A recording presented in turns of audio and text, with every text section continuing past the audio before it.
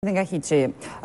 Është erdhi nga gjitha i percepcion që ne kemi. Kemi gjatë gjithë kohës kur ne themi që çfarë problemi ka me naftën tonë. Shohim makinat e reja, kryesisht makinat e reja luksoze që kanë probleme, disa raportojnë që kanë ato të cilat kanë dhe filtrat e sigurisë naftës më të mëdha të ndotjes, po.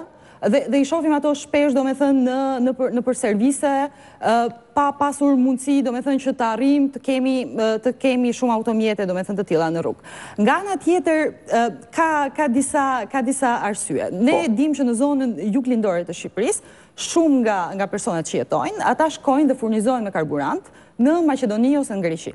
Pra ata që janë pranë kufirit shkojnë e mbushin, unë e dija që e mbushin vetëm për efekt të çmimit, për arsye se në Maqedoni dhe Greqi është çmimi më i lirë. Por edhe për efekt cilësia. Dhe për efekt cilësie. Dhe dim ata të Shkodrës e bëjnë këtë gjë në Ulqen ose në Podgoricë dhe po kështu në zonën e Greqisë, e cila është pak sa më e vështirë, po. Dhe ju vendosët të bënit një investigim për cilësinë e karburantëve shqiptar. Dhe ne vendosëm edhe për shkakun sepse një investigim i tillë nuk është bërë ndonjëherë. Me thënë të drejtën, media qëndron larg këtyre temave dhe ne si një media jo fitimprurse dhe me një liri mund të themi të lartë. Edhe të mbështetur nga ambasadat amerikane dhe të mbështetur me fonde, sepse është shumë e rëndësishme. Po, me financat amerikane. Investigimi ka qenë i kushtueshëm. Ka qenë i kushtueshëm dhe unë deri diku e kuptoj edhe hezitimin e mediave për të shkuar në investigime të tilla.